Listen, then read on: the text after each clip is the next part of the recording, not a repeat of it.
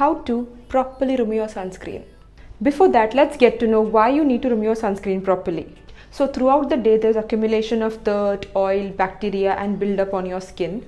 And most of the sunscreens being greasy, oily and thicker in consistency can attract more of such accumulation. If not cleansed properly, sunscreen can also clog your pores and lead to acne. In addition, most of the sunscreen these days are water resistant, hence washing your face with water will not remove your sunscreen completely. Hence, it's always better to cleanse your face thoroughly to get rid of all the accumulation, to maintain better hygiene, to avoid breakouts and pigmentation issues. Now, back to the question, how to remove your sunscreen properly. Firstly, if you're using a lightweight, thin consistency lotion, creamy sunscreen, then you need not double cleanse, you can directly go ahead with your face wash. But if you're using a water resistant sunscreen, a silicone based sunscreen or any sunscreen which feels heavy on your skin, then you must double cleanse your skin to remove your sunscreen completely.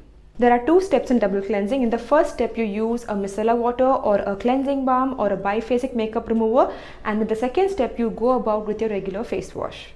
Cleansing is the first basic step in skincare. Make sure you do it the right way. Bye.